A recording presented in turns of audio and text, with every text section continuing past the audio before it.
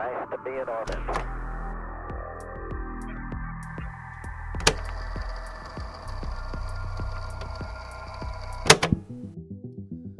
So, what time is it in space? Well, that's a complicated question. For the astronauts on the International Space Station and for most orbiting satellites, they run on Coordinated Universal Time, or UTC. It's not actually a time zone, but rather a time standard that just so happens to be the same as GMT. It's used to prevent time zone confusion and give a standard time to reference. But for astronauts especially, it's just a number. On the International Space Station, the sun rises and sets about every 90 minutes, so there isn't any relationship between the sun and what time it is that's meaningful to the astronauts. Satellites are the same way. Time is primarily used to inform them when to execute commands and perform operations. Universal time is just a reference number that's easy to relate back to your local time. But that's not the only time that's used for space applications. UTC is not an exact accounting of the passage of time, but rather strives to stay aligned with the rotation of the Earth, because it's primarily people on Earth that are using it. Earth's rotation is both irregular in the short term and slowing down permanently in the long term. Earth days are getting about 1.6 milliseconds longer every single day. This isn't in any way noticeable in daily life, but can be very significant over time. As a result, we use a different timescale when dealing with orbital motion.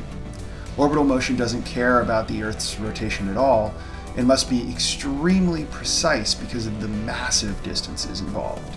The most common time standards used are Julian date and terrestrial time, which are both entirely independent of Earth's rotation. To give an idea of just how different these timescales can be, over the last century, between 1900 and 2000, universal time was about 64 seconds slower than terrestrial time.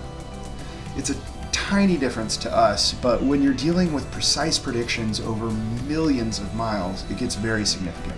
And that's the key. What time it is in space isn't important so you can look at the clock on the wall and know if you need to go to bed. It's important so you can know where you are and know where things are. Everything in space is constantly moving, orbiting one object or another. Telling where it's located is intrinsically linked to what time it is. This gets to our next question. How do you tell where something is in space? As I said before, everything in space is constantly moving and orbiting around something else. All this motion is primarily controlled by gravity. So to know where something is right now, we use where it was at some time in the past, and we predict where it is now based on the laws of gravitational motion. Now you might ask, how do I tell you where it is, or even where it was? On Earth, I could tell you where to go based on your address or some landmark, and these are useful frames of reference that we can use to fully communicate where something is. In space, there are an infinite number of reference frames that we can use, but we also have an added complexity. Since, again, everything is moving all the time, to have a frame of reference, we need to incorporate time. There are several different ways of describing where things are, but we typically focus on two reference frames.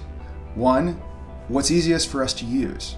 For example, if I want to take a photo of the moon, I would want to know where the moon is in relation to where I'm going to be when I have my camera.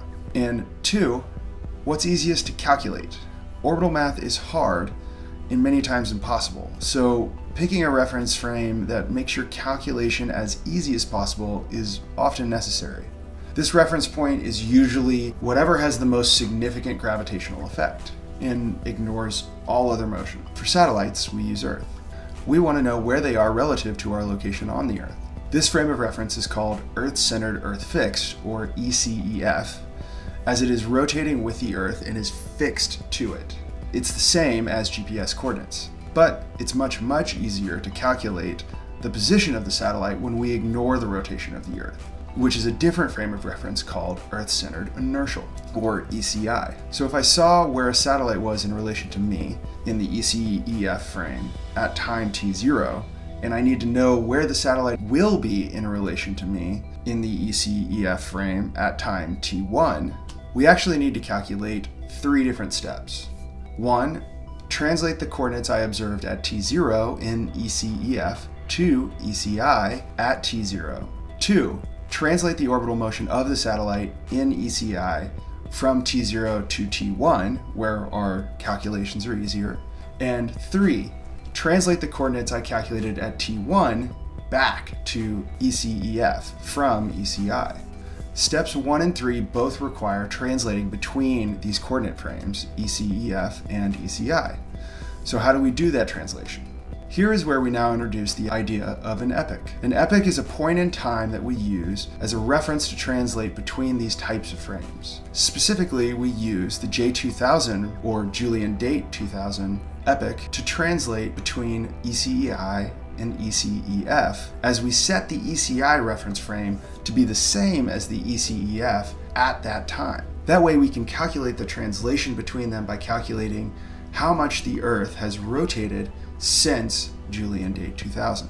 This is a simplification of the constant translation and calculation done throughout satellites, space technology, and astronomy. But that is why time and space are both extremely important and highly dependent on really what you're looking to do with them.